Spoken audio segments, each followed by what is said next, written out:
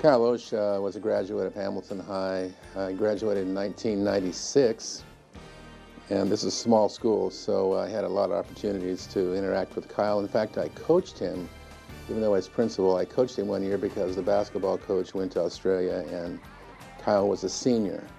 I think what separated Kyle from other outstanding athletes was his focus and his intensity, his work ethic. He was an outstanding student, 3.5 GPA. He played other sports. He was in a few clubs. Socially, got along well with people, but he was focused on baseball, even in the off season. Phenomenal athlete, obviously. He has the work ethic that's unparalleled to anyone that I've seen, at the high school level. I can remember days after practice, from football practice, he would stay late and do baseball workouts. Continue to run pulls when basketball practice gets done.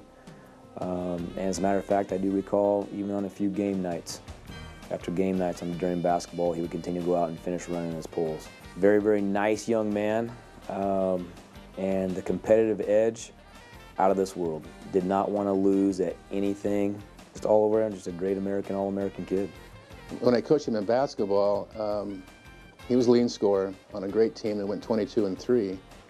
We won 6 overtime games in a row. We won all 6 overtime games we played, and it was because of Kyle. He was the guy always wanted the ball in his hands.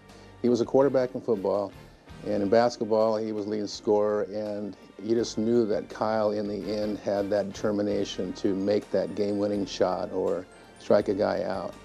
And so I think that served him well as he has gone into the major leagues. I'd like to congratulate Kyle Lohse on being named 2009 Butte College Alumni of the Year. It truly is a success story, coming out of Hamilton High School in Glenn County to Butte College, onto the Major League, where he plays professional baseball for the St. Louis Cardinals. He's had a great career to this point, and that is because of all of his hard work and the coaches that he's had. We're so proud of him being from Butte College and that we had a small part in that.